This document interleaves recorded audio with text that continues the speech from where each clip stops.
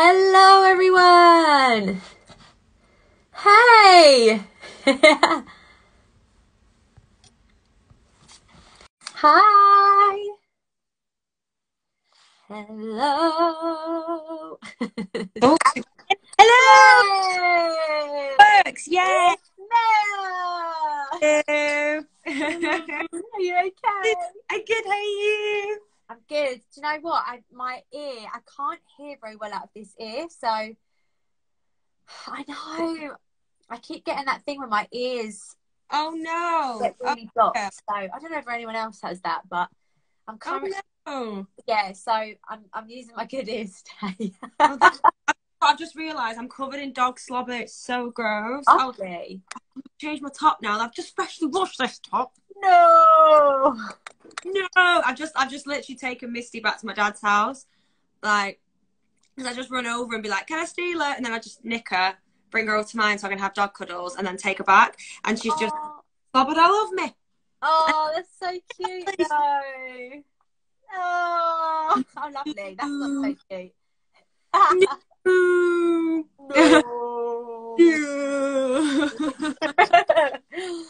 How's your day been? It's been good. I just went on a dog walk. I've not really done anything else. I was in this morning and I was reading up on all plants. Not interesting things to talk about. Like, I've become a crazy plant lady.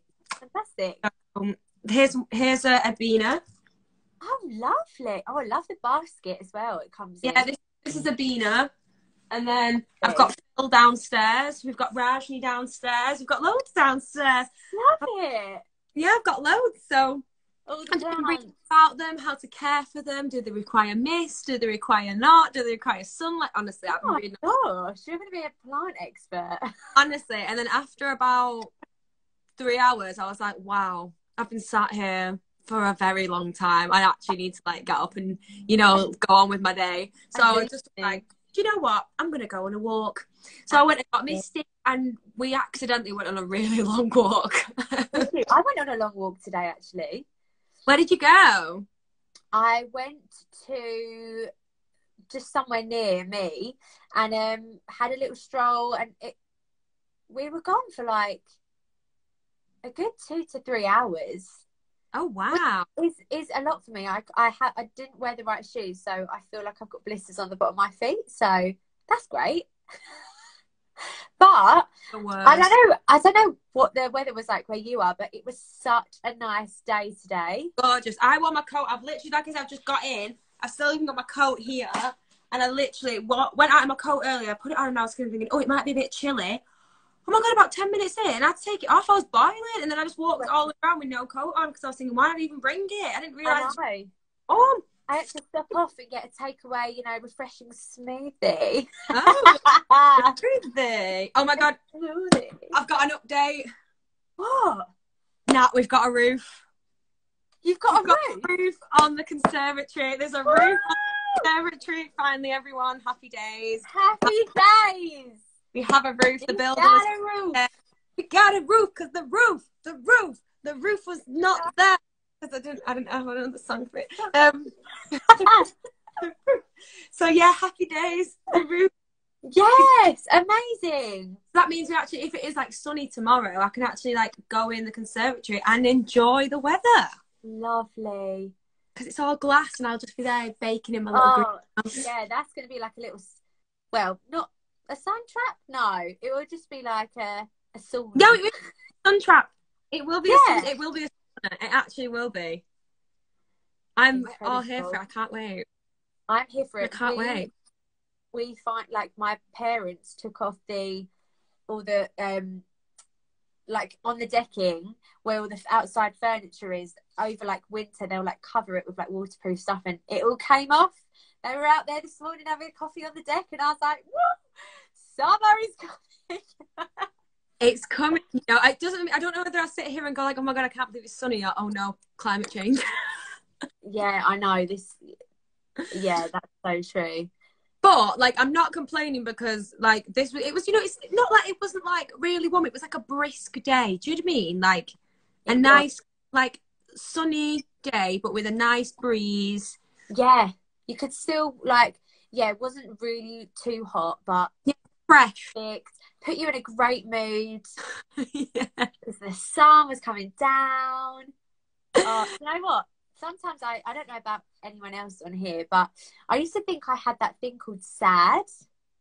Oh yeah, it's like Seasonal affective disorder. yeah. Because I used to really like the weather really, really affected like how I felt inside. That's so silly, isn't it? But No, it's true. It's true. yeah. And there's also like an actual, like the reason it is because it is a disorder, because there actually is a deficiency. Like, because in the winter, well, there's no like vitamins and vitamin D, Yeah. because obviously the days of our sunlight are less, and Yeah. the fact, depending on what the job you have, or let's say we were in school or college or whatever, the hours of daylight you saw were minimal. So It's so small. Yeah. so, and that's why in the summer everyone's obviously happier, more engaged, more like woohoo, because there's so much vitamin D and it just gives people energy.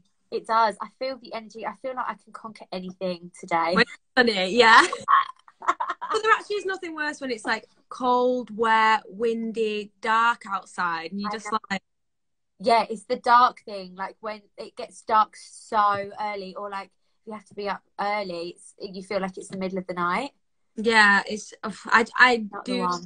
enjoy like the long light days. Me Like too. I like waking up and like the sun is low and I just know it's a warm day, and like the sun's out to like 10 o'clock at night. I love those kind of days. God, I literally felt that. I felt like I visualized that whole thing. I felt the sun on my skin. I felt those like, do you know what is such a lovely time of day in the summer, like 4 or 5 o'clock, or even 6 o'clock, where like it's like not the peak heat, but like it's still perfect temperature. That's the only time that I could potentially nap when I'm outside. Yeah, like I remember last year when we were in lockdown, and I'm not getting me wrong, I loved the weather. Like I'd retained my tan for so long, and it was like, but I remember there was one day where it was actually, and I'm gonna have to say it was too hot. Oh, you It was that back. You take that back. I know, I take it back. And it was too hot. And I remember going outside, and I went straight back inside, and Jack was like, "Are you not coming to sit outside?" It took me till about 4:30 to come outside, because then it was like, because like, when you go on holiday, yeah, and that best feeling is when you get off the plane and the humidity, like, it's not you.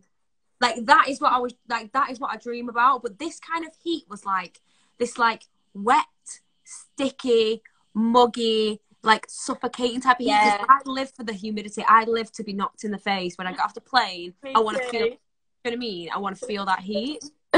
I do remember there were a couple of days, to be fair, where I had to keep coming inside because I was like, it's like you can't breathe, isn't it? It's like the air is like sucked out from.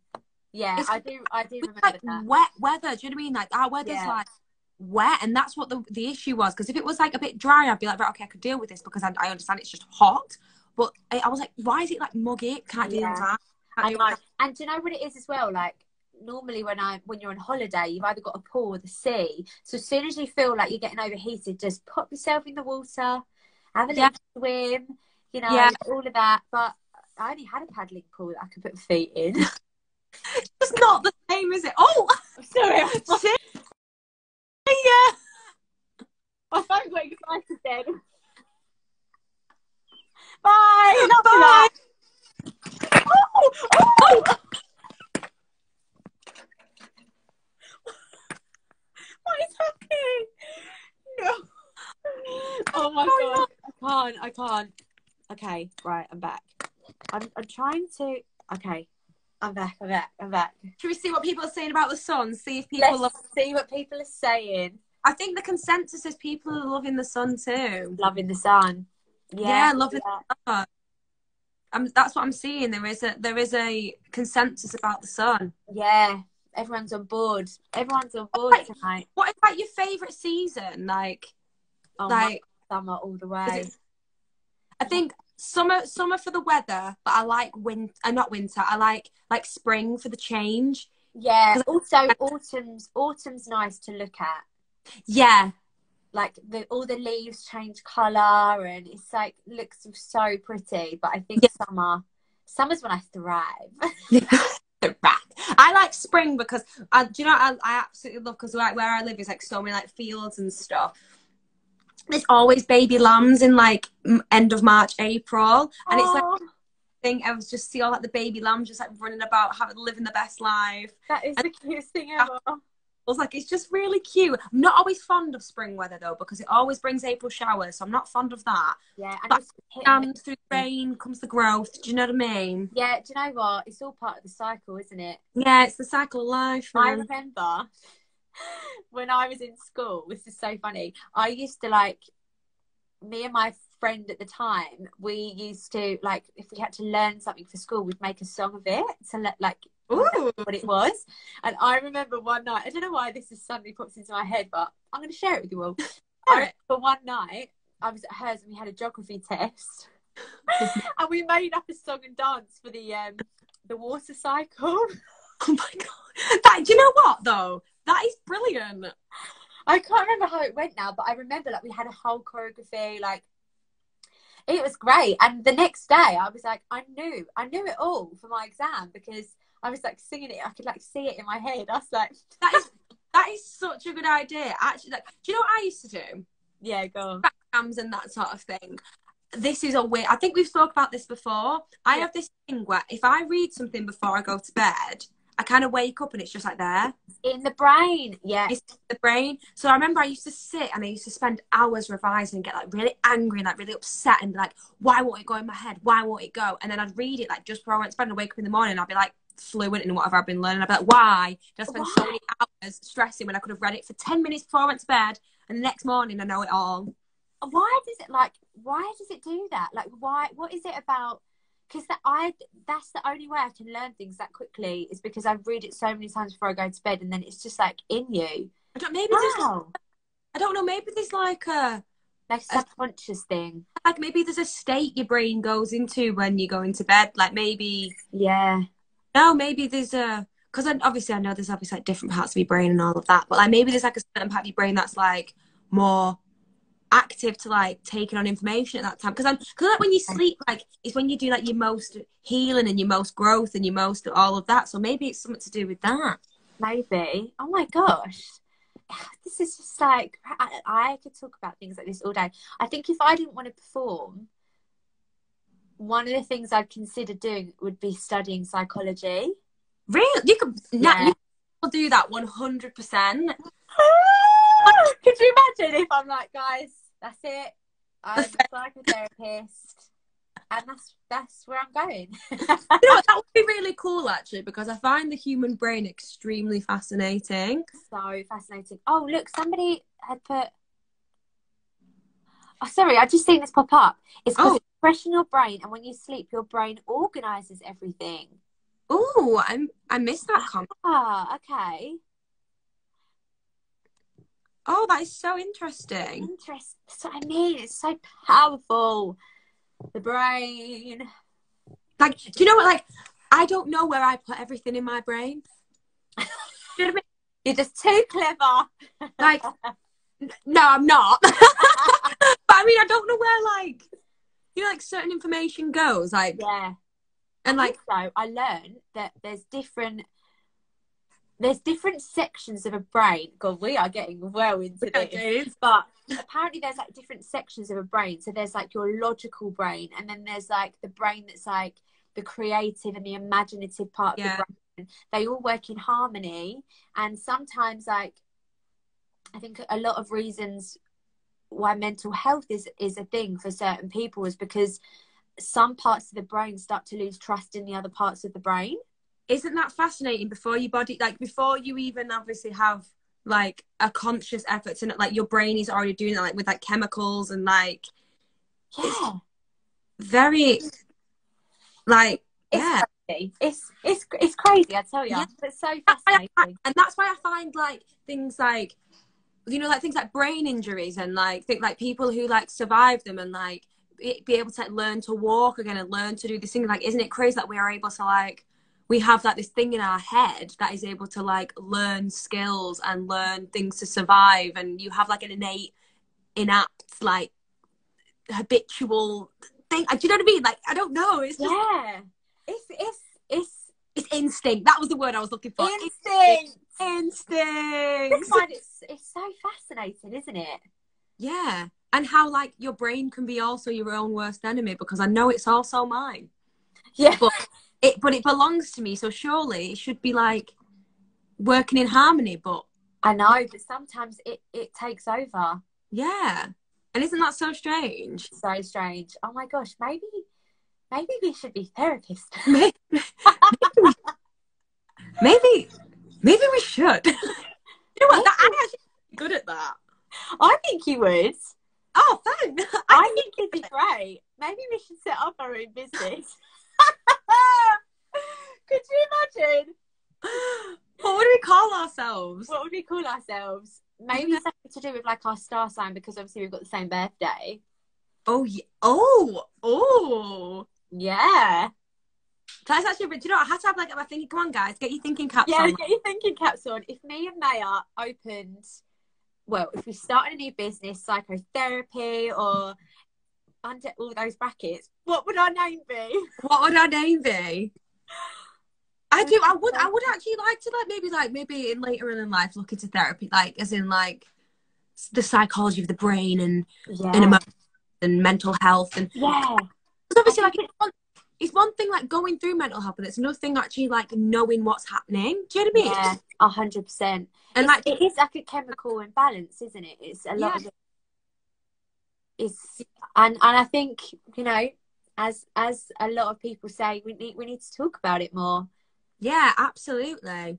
Because like no stigma around it. I remember a couple of years ago, because I really wanted to go see a therapist, and I was like thinking, oh no, like I can't, like it's not like nothing's that bad, like, but it's not about it being bad. It's about having someone to speak to that has an unbiased opinion on things that are happening in life, regardless of whether like, because to you something might be like monumental and that is completely valid, but then when you speak to a therapist and you decompartmentalize the things that are going on in your brain with someone, it like puts it into perspective and makes you realize that like the things that maybe are going on in your head are not as loud as you think. And that's what I found like, and I'm not even ashamed to say I was in therapy, because it was like, and it's not something to be ashamed of either. I think if you need to seek help, then do it. Like there is bravery in that. Do you know what I mean? 100%. Do you know what I find really, not the right word, I was gonna say funny, it's not funny, that's not the right word, but I think in Britain there's this massive stigma around like seeking help or going to a therapist, whereas like it's very interesting, like in America it's like everyone has a therapist, because it's just like a thing. And like, yeah, you're right, it's just everyone goes through something, whether it be really, really on a large scale or whether it be on a small scale, but like it's good to just like talk to somebody about it, and it's not a bad thing. I don't know why, like it seems to be that in America, like people are like, yeah, I have a therapist, or like, oh, this might be like a good thing. It's actually whereas here it's like, I'm seeing a therapist, I can't talk about it, but why not? Do you know what I mean? Like talk about it, like and that's the thing, like that will obviously like break down the stigma of it and stuff like that. And like the thing, like you say, like in America, like obviously they are so open about like talking about whether they have therapists or shrinks or whoever. I remember my auntie, she calls her therapist a life coach, and like she changes like the language around it, because then obviously then people don't go, oh, she's in therapy. Do you know what I mean? Like, because that's what, like the stiff upper lip thing over here, isn't it? Over, oh, you're speaking about your feelings, but no, let's speak about our feelings, especially like men as well, men and boys. And oh my god, and I feel very strongly about that one. Yeah, and whoever, like, whatever, and whoever you are, like if you need the help, like seek the help. Don't ever feel like you're alone and there's talk to, because that's what it is. Like your brain can so like isolate you, and isn't that so weird? Because it is a part of you.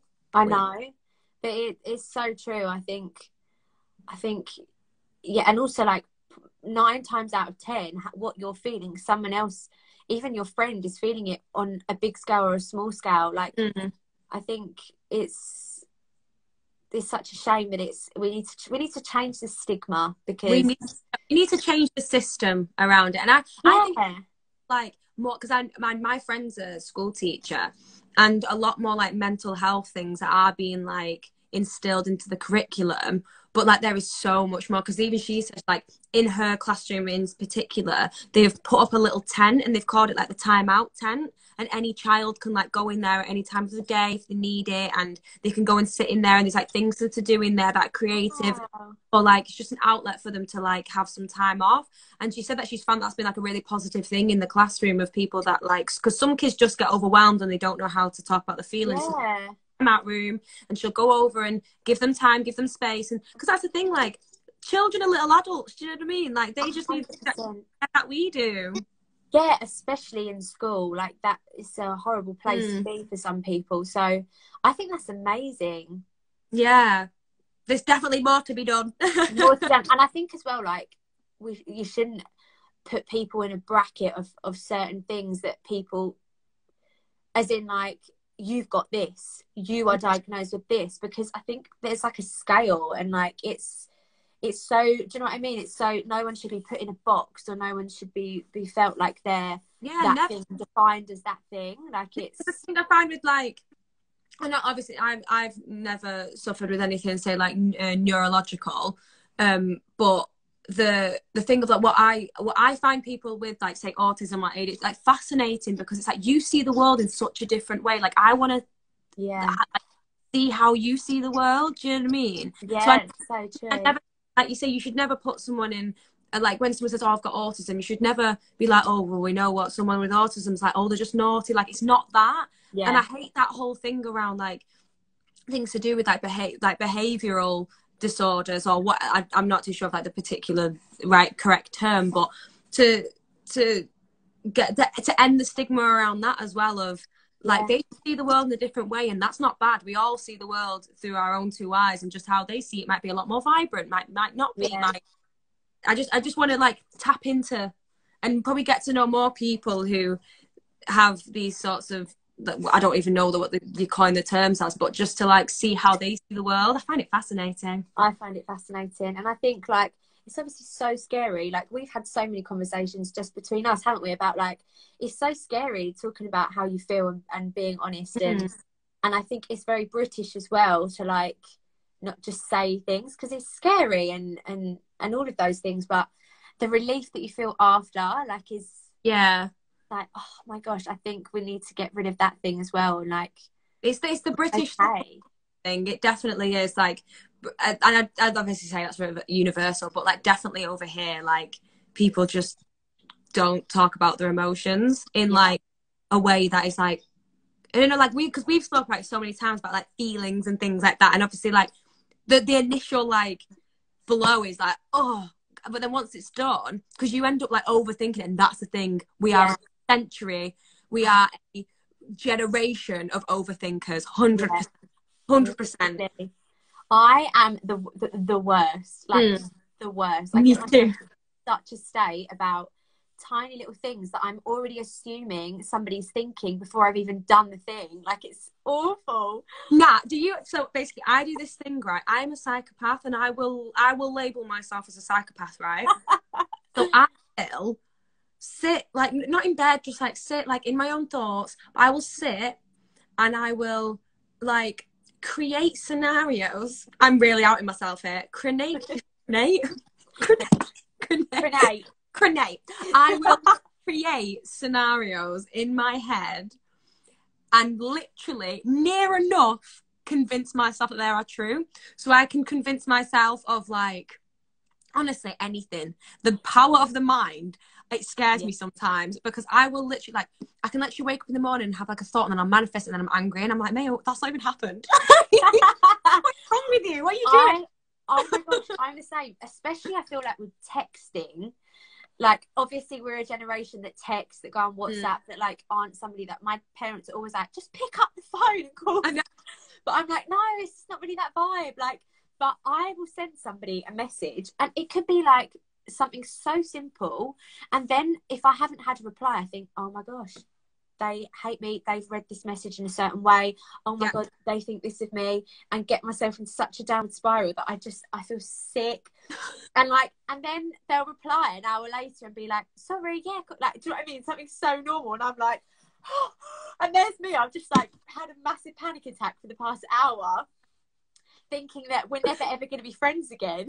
Yeah, literally, like that is the thing about So texting. And also, we are a generation of like voice noters, and I am not really a voice noter. And I've got to say, if you voice note me with a single voice note on its own, it's probably going to take me 3 to 10 working days to get back to you, because it's just I do love a voice note. I do love a voice. But me and Amy once said it's so funny. Like when you receive a voice note that's like 1 minute and above, you're like, oh, got to brace myself for that one. Oh dear. I remember a friend sent me 4 minutes. I was like, oh no, something really bad has happened. And it was just generally like a live catch up. And I was like, oh wow. Oh, it's okay. Oh my God, a voice note. It is so much easier though, a voice note. My parents still can't get their head around what's the difference between a voice note and when I'm on the phone. Love them so much. And I was sending like a voice note back and forth, and then I asked them a question and they didn't reply, and I was like, hello, I'm talking to you, and they were like, I thought you were on the phone. I was like, no, it's a voice note. See, I do enjoy sometimes voice notes, but that's only from like a voice note combo. If someone like opens a conversation with a voice note that's over a minute, I start to sweat, and I start the panic, like yeah, and I think to myself, okay, 5 days I'll reply.